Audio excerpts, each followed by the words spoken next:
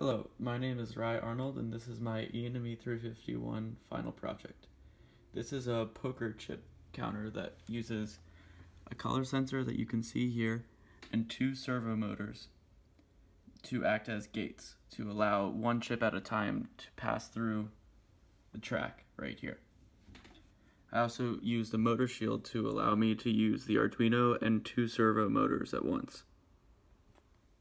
Next, I will demonstrate how this works. I will now demonstrate how my code and processing works. Let me first start up the code, and then run my processing. You can see one chip is loaded in, it's a white chip. Now in processing, it shows that one white chip has been counted. It will now load up a second chip, red chip,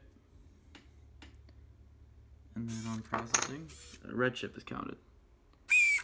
Load the second one, or third one, that is a green chip. Green chip is counted. One more, red. There should be two reds now. Two reds. This uses 7 seconds to determine what color it is. Now it's a blue chip. And accumulates the average over that range. Now there's no more chips loaded up, so there should be nothing else printed out in processing. But here it displays the final value, $56.